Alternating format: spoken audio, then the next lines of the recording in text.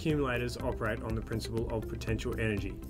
In years gone by, this was achieved through the use of a dead weight.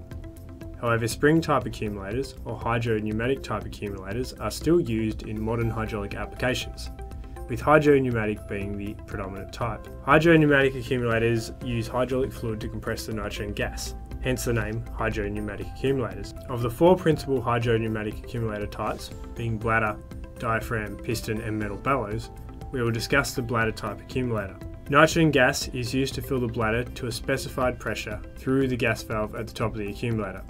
This is known as the gas pre-charge pressure, or P0. The volume of gas within the accumulator is known as the effective gas volume, or V0. Note that in this configuration, the bladder is holding closed the poppet on the fluid port assembly, and there is no hydraulic fluid within the accumulator. Once the system pressure increases above the gas pre-charge pressure, the poppet valve opens, the hydraulic fluid enters the accumulator, and the bladder is compressed.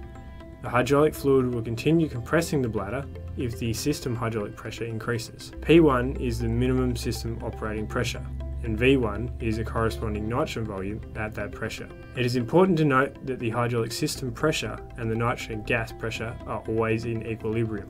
As the system pressure increases, the bladder and nitrogen gas continue to compress, which results in more hydraulic fluid being present in the accumulator. At this point, the accumulator is storing hydraulic fluid at the maximum system operating pressure, P2. If the hydraulic pressure in the system drops, the bladder will expand, forcing hydraulic fluid from the accumulator back into the system.